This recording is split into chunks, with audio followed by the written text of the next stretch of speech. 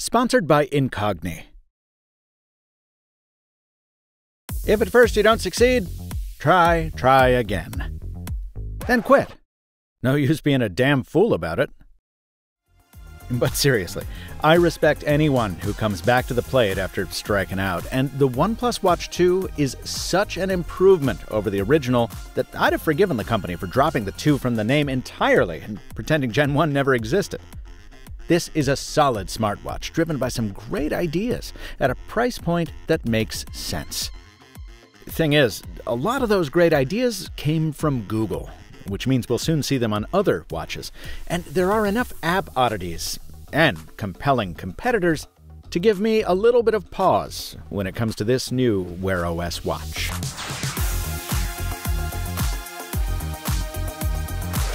You know what's great about this hardware? Practically everything. This is a handsome, if beastly, beauty. Its 47mm case size a needed counter to the too small Pixel watch, and a sensible contemporary to Samsung's similarly sized Galaxy Watch 6 Classic. That case is stainless steel, rated IP68 for dust and water resistance, and tested under 16 subcategories of the mil standard 810H regimen. Its circular platform set off by a flat flourish that adds 2 pushers and some intentional asymmetry that I like a lot. OnePlus says the design was inspired by vintage automobiles and stopwatches, and I really think the whole vibe just works. Keep in mind that I prefer big watches.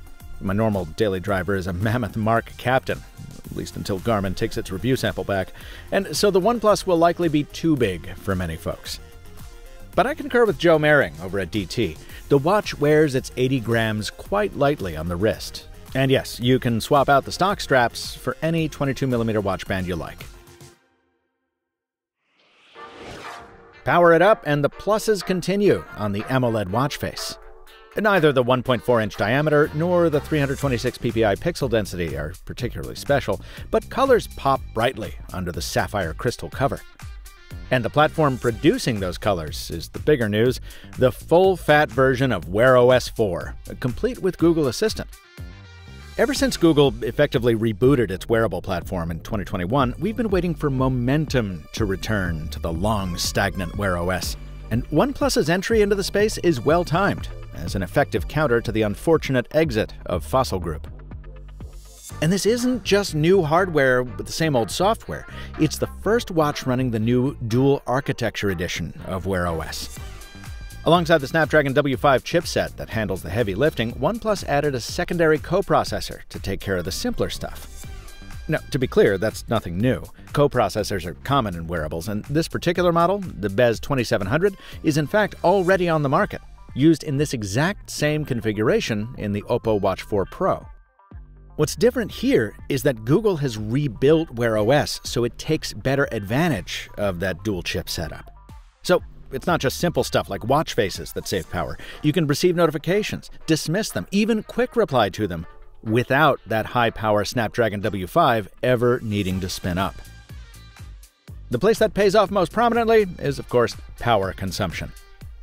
OnePlus made the expected exaggerated battery life claims, but as you know, I don't play that game.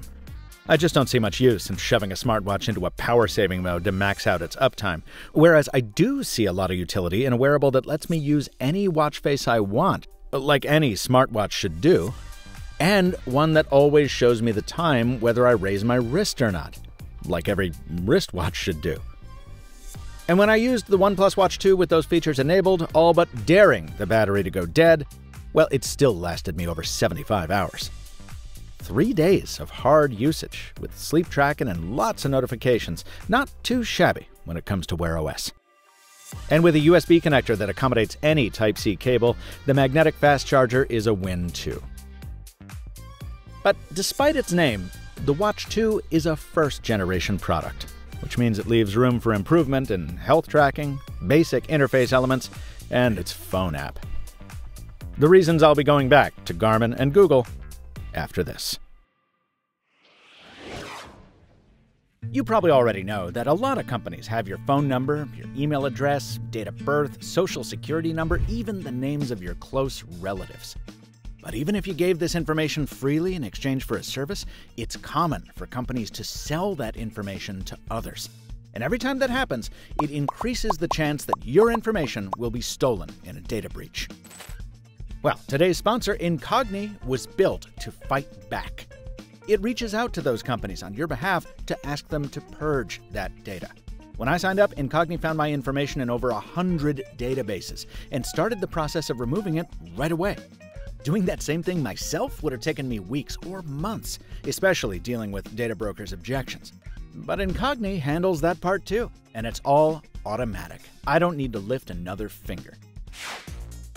Take your data back with Incogni. Use code MrMobile at the link in the description for 60% off. Thanks to Incogni for sponsoring this video. Those of you who watched my recent retrospective on the Palm Pre will recall that phone's inspired gesture area, meant to keep your filthy fingers from fudging up your screen. And the equivalent on a smartwatch is what Google used to call the rotating side button, aka the digital crown.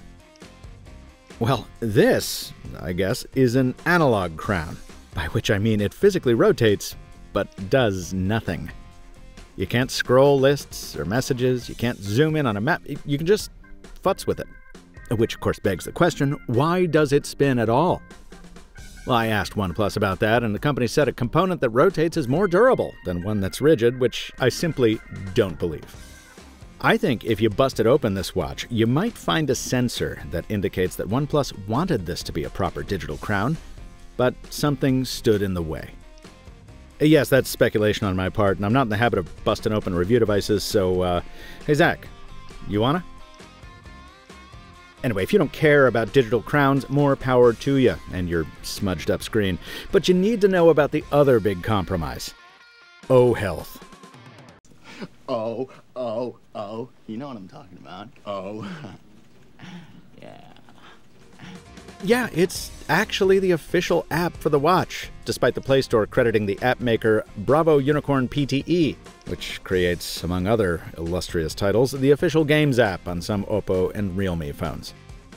As someone who does not give half an egg tart about fitness features, even I found the health tracking wanting. Nearly every one of my fellow reviewers noted vast disparities in step and sleep tracking when comparing the Watch 2 against other fitness wearables.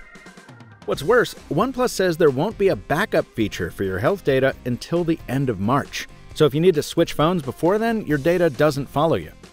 Ditto if you need to switch which phone your watch is connected to, you gotta factory reset it, something Wear OS 3 solved a long time ago.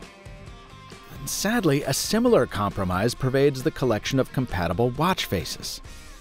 These aren't ugly so much as uninspired, which normally wouldn't be worth mentioning because on Wear OS I just tend to use Facer. But in order to leverage the power savings of this new architecture, watch faces need to be built in Google's watch face format, and that, right now, limits your selection to something like 80 compatible faces. Bummer. Fortunately, OnePlus still does know how to price. At $299, this undercuts both Google's Pixel Watch and Samsung's Galaxy Watch 6 Classic, and that's not even counting the trade-in program that can net you up to a couple $100 off, depending on what you're giving back. Oh, and I like this. Even if all you've got is an old dumb watch, OnePlus will still give you $50 off if you order by the end of March. Still, you gotta keep in mind what else is out there for Wear OS. While I prefer the look of the OnePlus over the Mobvoi TicWatch Pro 5, that watch got me an unprecedented 5 days of battery life, and it's currently on sale for less, with a working digital crown to boot. If you don't trust Mobvoi to keep your software current, that's fair enough. The non-classic version of Samsung's Watch 6 comes in for less too, with a much more robust and reliable health platform to back it up. With competition like that, and rumors of a bigger Pixel Watch coming when Google refreshes the lineup later in the year, well, while it's nice to see OnePlus trying again, and by no means do I want it to quit, the Watch 2 is not quite enough to match the smartphone successes that have rightfully had OnePlus back in the headlines recently. This review was made possible by 2 Watch 2 review samples provided by OnePlus, one of which replaced a unit lost at MWC in Barcelona. Thanks, OnePlus. As always, the manufacturer had no editorial input into my conclusions and was given no content approval rights, nor even an early preview of this video. The lone sponsor of this review is Incogni. Please subscribe to the Mr. Mobile on YouTube if you'd like to see more videos like this. Until next time, from Michael Fisher, Captain Two Phones on Threads, thanks for watching. And stay mobile, my friends.